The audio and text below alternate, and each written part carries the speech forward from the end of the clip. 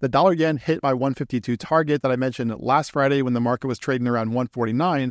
But where is it likely to go next week? What key levels am I watching? And more importantly, what are we targeting if we do get that 152 breakout, which is looking more likely with the DXY starting to break out today. And before we get into the dollar yen video, guys, I do want to mention I have a new promo with my preferred broker, Blu-ray Markets. So click on the link at the top of this video and you're going to be taken to a page where you can sign up with them. Okay, so click on this Get Started down here, fill out the application. And what you're going to need to do is deposit at least $100 or more to get lifetime access to VIP. That's it. I'm only requiring $100. Normally it's $500. And once you trade one lot with them, you are going to also get a 30% trade credit or bonus on top of your deposit. So if you deposit $1,000, you're going to get a $300 trading bonus. Okay. Obviously, if you deposit more, then that trading bonus will be more as well. And you're also going to get lifetime access to VIP once you deposit at least $100 and trade one lot. I will give you lifetime access to our VIP group, which includes daily videos, my help with your trading, and also the ability to see my trades in real time. All right, so this link is also in the description of this video, so be sure to check that out, guys, before the offer expires. All right, so with the dollar yen, last week, guys, last Friday, we were talking about the market, the potential for that move up toward 152. This was the likely scenario for two main reasons. The first one is that 152 goes back several years. So if we look here at the 5-day time frame and head all the way out here to look at the 2022 high, what you'll notice is that 152 has been a significant factor for the dollar yen. Now, levels like this, when the market is trading very close to them, and notice how February failed to retest it, these levels tend to serve as magnets. And that's exactly what we saw happen here this week. Now, on top of that, okay, furthermore, we also had these equal highs from back here in February. So again, the market failed to retest 152 in February, and we also had these equal highs build up. So what this meant is that there were stops above these recent highs. If this high right here, if this high had taken out this one back here, then this wouldn't really necessarily be the case, at least not to the extent that we have when we have equal highs like this. Because if this high back here had taken out this one, had swept this initial high, then it would have taken out the stops that had built up from this high back here, okay?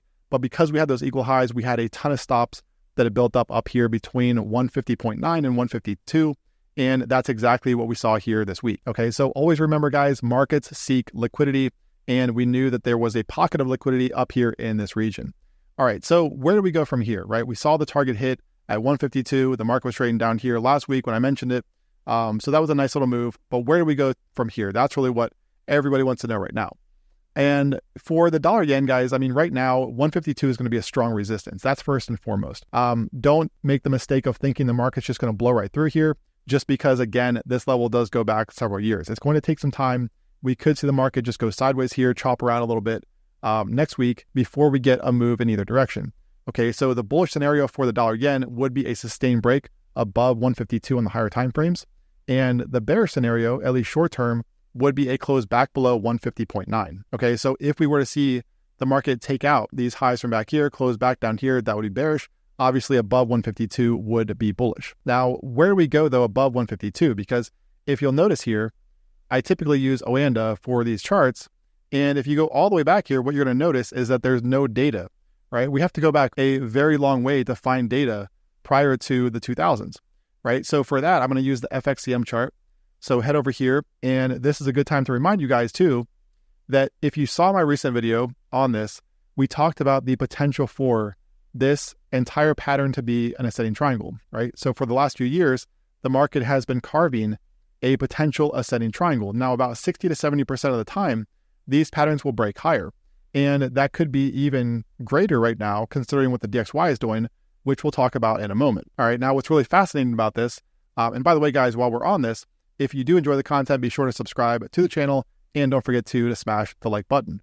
So while we're on this, what's really fascinating about this is that the objective of this pattern, okay, if you take the height of this from the high up here, 152, down here toward this trend line, and measure an equal distance over here from 152, you get an objective of 176.56. Now, what's fascinating about that is that you might be thinking, well, so what? You look at this chart, who really cares? Because that's in no man's land. Until you go to a monthly chart and go all the way back here to 1978. Okay, so this was the 1978 low right here, 176.56, which again is the objective of this ascending triangle. So that in and of itself is fascinating. And consider this, guys, this low from back here in 1978 was never retested as resistance. Notice how in the 80s, the market broke down and never looked back, right? We never got a retest up here as new resistance. So I'm not saying that the market will head here, and I'm also certainly not saying that it will happen quickly, because this is a monthly time frame. It could take years for this to play out for all we know, right? At a minimum, it would take months unless we were to get, some crazy movement here, most likely from the yen. But 176.56 is definitely an area, over the longer term to keep an eye on if we do get that 152 breakout.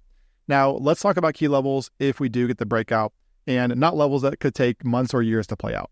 And the first one is going to be 155.6. So for that, again, we have to go back a very long way here for the dollar yen, because there really is no data above 152 for the last couple of decades. And so we have to go back here to the area in the 1990s, early 1990s.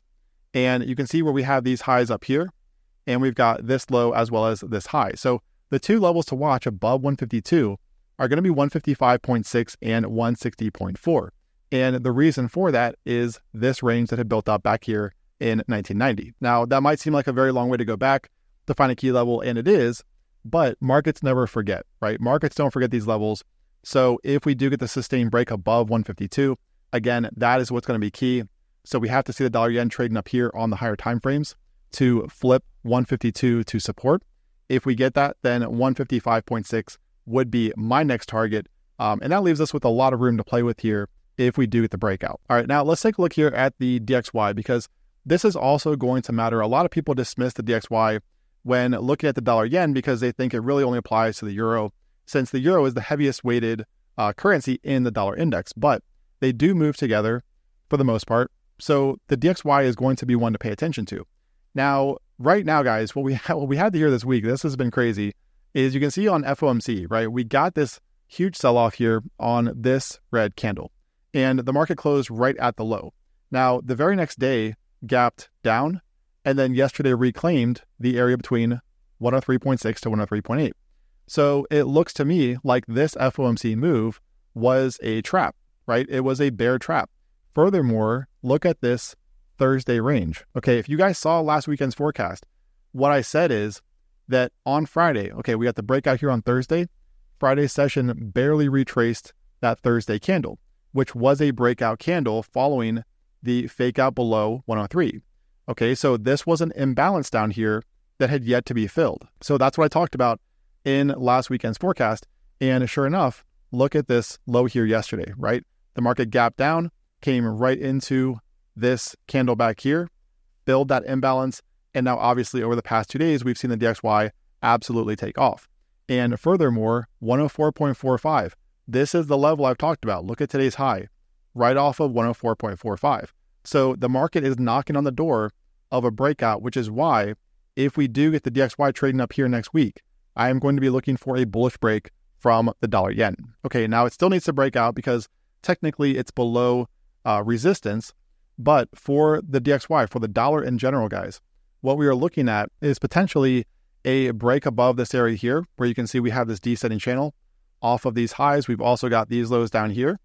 So if we get the breakout, right, this range from back here in early 2023, this is the range that the DXY was in for a very long time. And then we got the fake out below, right? The market swept these lows, and we got the fake out above.